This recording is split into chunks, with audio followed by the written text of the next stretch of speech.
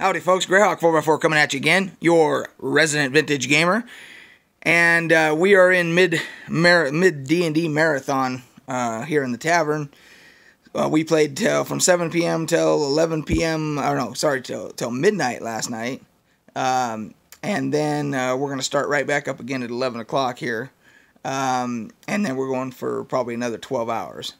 So I figured you might like a quick little video of what the tavern looks like mid-marathon, and I haven't done a little tour of the tavern for a while, so those that are new to the channel might enjoy this, to actually see behind the curtain and see the tavern in all its glory. So here we go. So of course we've got, well, we'll start over this way. So for those of you that haven't seen the tavern before, we got Clint Eastwood kind of guards the bathroom, and so we got the full bath there. I've got I got a lot of my Kiss figures, my collection here on the wall.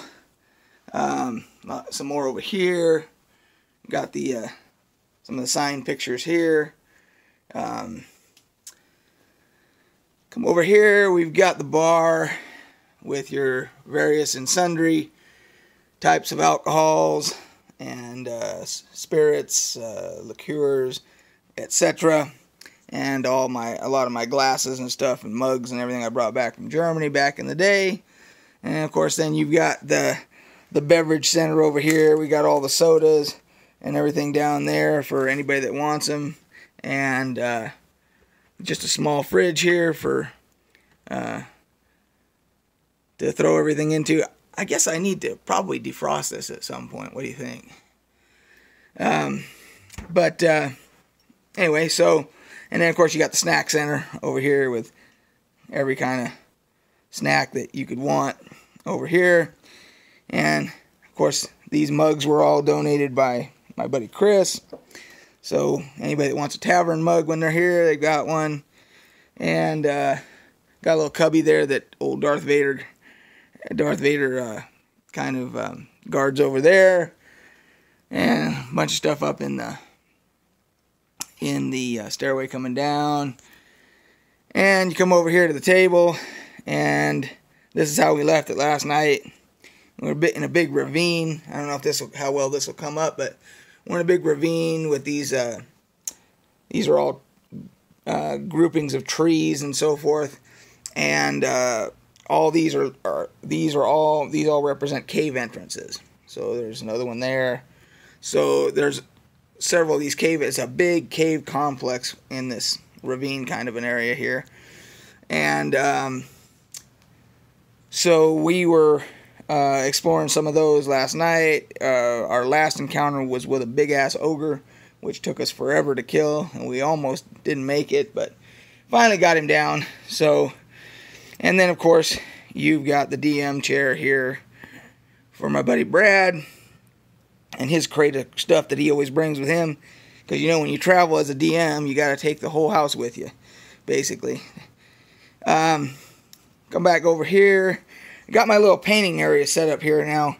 I'm working on a rust monster right there, but the way this works is this little table here has this old I guess you'd call it like a banker's magnifying lamp or whatever on it. It also has a light on. It also lights up. You gotta plug it in and then it'll light up. And what I do is I just move this table over like to the big table, put it right up against it and plug it in, and then I can use that magnifying glass and lamp to do detail work and so forth. So I've just went ahead and bolted it to this table, and then I just move this little table wherever I need to over here, and then I do my work there. You've got the electronic dartboard here, and a lot more of my gaming crap here. And I shouldn't say gaming crap. I mean, it's all timeless treasures for me, and my little checkoff sheet for all my D&D stuff, for all the old out-of-print stuff there. Got the fireplace, which we will not be using since it's 100 degrees every day currently. And then of course you've got the dragon head and the beers of the world poster here, and a lot of my my little well, you got my Raiders right in the middle, of course, because I'm a huge Raiders fan. But you have little models of the missile system I used to work on in the Army here, so that's what that's all about. And you've got some movie posters, etc. And then got these, I don't know how well that'll come up, but you've got these little minis or figures from The Thing film back in the 80s. And these are very hard to find now, so I got a couple of those.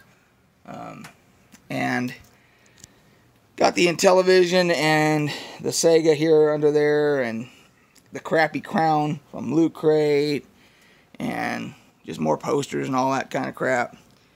You got the behemoth rig right there, and the mountain of wires that go along with it and everything. And so and then you come over and you got the where you guys usually see me sitting. You got this over here, and the giant Greyhawk map on the wall, the poster map up here, and just your more, you know, oh, here's my Commodore 64 that actually does work. I've got the monitor and the keyboard and the whole bit here. The disk drives are under here. I just keep all this stuff. I'm trying to keep dust from getting inside everything. And then, of course, the D&D collection wall of books and everything here with all, and more action figures and collectibles and all that kind of stuff. Got my new pop vinyls, the Kiss pop vinyls just came out. I had those pre-ordered, so finally got those. And so that's pretty much it. That's the tavern. Later on, my plan is that when we play today, at some point, I'm just going to do an experiment. I'm going to go live on YouTube, and I'm going to take this mic and kind of try and swing it over as close as I can over here. And it's a Yeti. I think it'll pick up positional audio. So I'm hoping that it'll pick up some of the audio. If you're watching when we go live, you may have to turn up your volume. I have no idea how it's going to go. Again, this is just an experiment to see if when we're sitting here playing, if I can just go live, and if you guys will be able to see. The camera will pick up everything. The camera angle will be perfect, but the audio is what I worry about a little bit. So we'll have to wait and see. You guys will have to give me the feedback. Let me know what you think of when we decide to go live.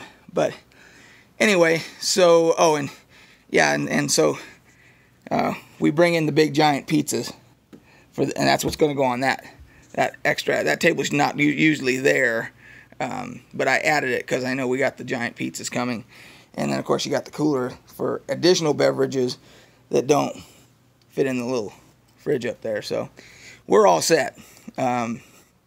Yeah, we don't actually have, once we get down in here, we don't actually have any reason to leave for the whole 12 hours because we got the bathroom and everything. So we'll see how it goes. I'll go live a little bit. We'll do that experiment, see how things are, and we'll catch you guys on the flip side.